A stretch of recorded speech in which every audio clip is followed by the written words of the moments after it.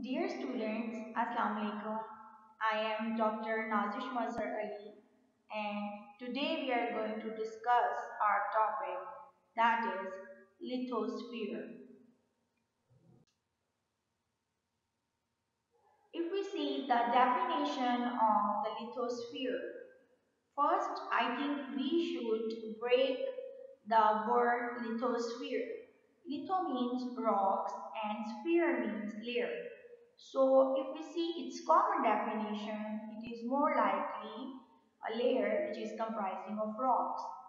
When we come to the more ecological term or definition, it becomes the rigid outer part of the earth which consists of crust and upper mantle. Or we can also define it as the lithosphere, which actually comprises of different plates, and those plates are the rocky plates.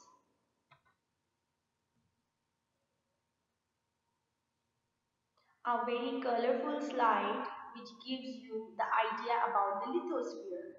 As we all can see that lithosphere is a layer of earth which extends from the surface to a depth of about 80 to 120 miles.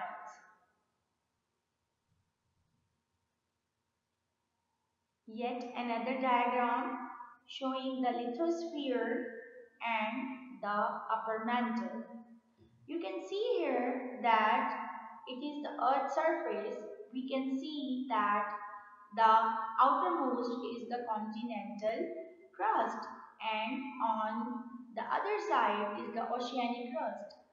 Beneath this is the lithosphere, and then it extends to the upper mantle. So it means that the lithosphere is basically composed of the crust, the uppermost mantle area, and the inner core.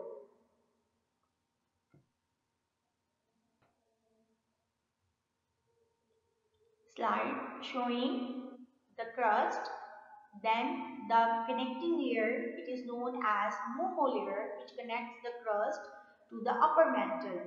Then comes the lower mantle, D layer, outer core, liquid solid boundary, and in the end is the inner core, which is actually composed of magma.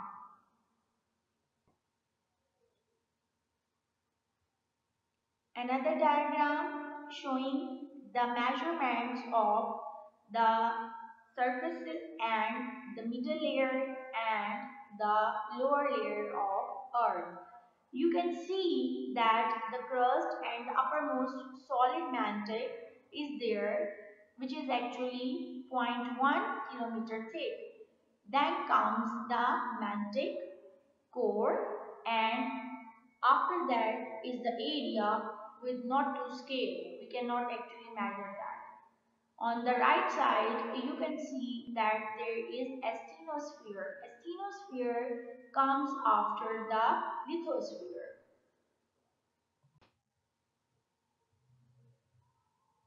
So students, after reviewing the different diagrams in previous slide, now you know that where the lithosphere is located. Yes, exactly. The lithosphere is located below the atmosphere and above the asthenosphere.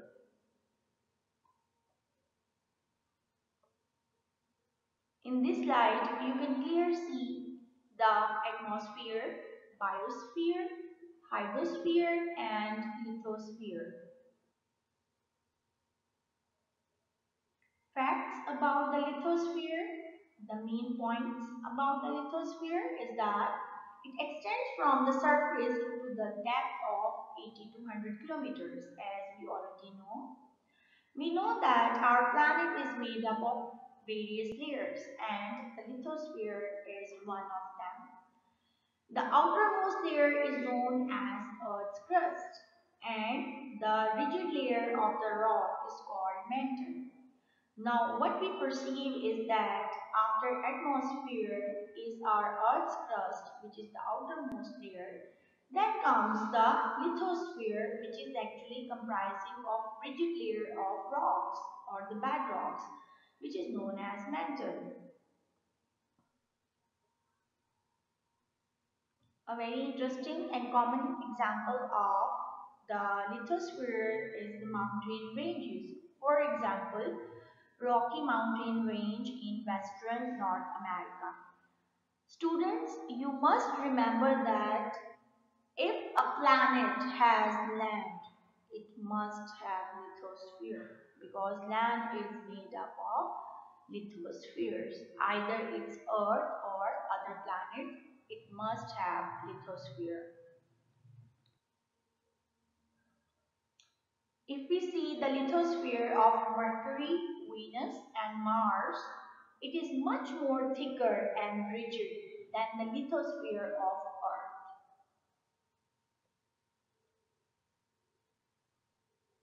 If we see the color of lithosphere, there is quite a variation.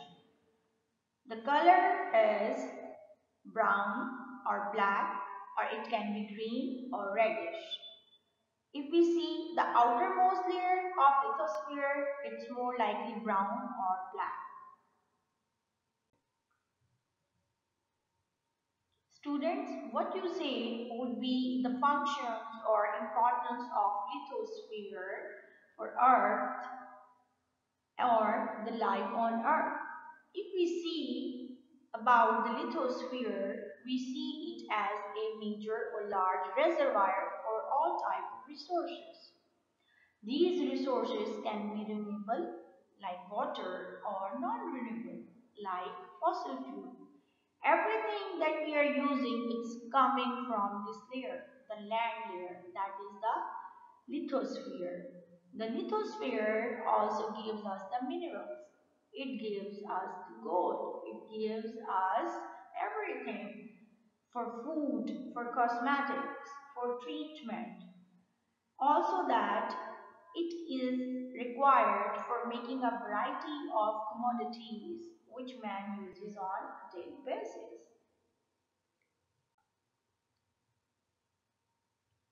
Yes, a very important question for you. Do you think that this layer is important for us, that is humans? But of course, yes. The lithosphere is vital to humans as this is the part of the earth that we inhabit. That is, we live on earth. We are terrestrial. And we can easily access anything when we are on land. We all know that we cannot pass our lives into aquatic medium. We are the animals of land.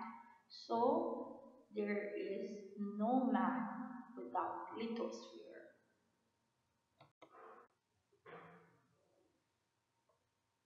You all must be wondering that if lithosphere is vital for us, the human, so it must be very important for the plants too because plants are the major producers of the land ecosystem, which is actually there in lithosphere.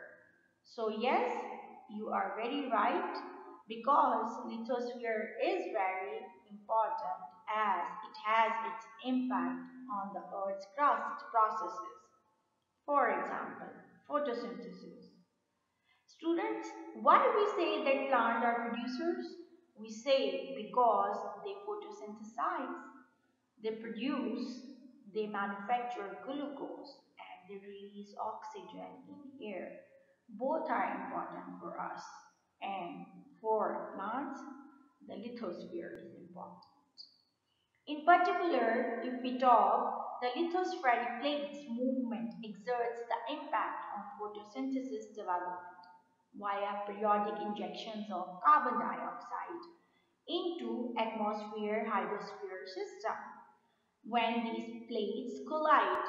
So actually what happens is that when there is the movement of these plates in the lithospheric region, the carbon dioxide which was there, it is being released into the air, into the atmosphere. And then from atmosphere, it is being captured by the plants for the process of photosynthesis.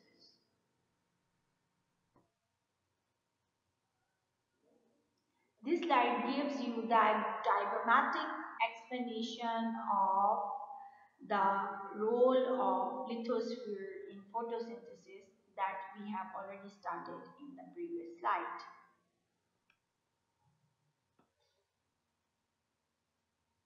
Students, in this slide, I have provided you the references so that you can consult them and get more information. You can also explore more net websites and also you can consult your reference book. I would like to suggest to you the website of National Geography. It has much importance with many terms of the ecology, so you can get more and latest information on such kind of websites.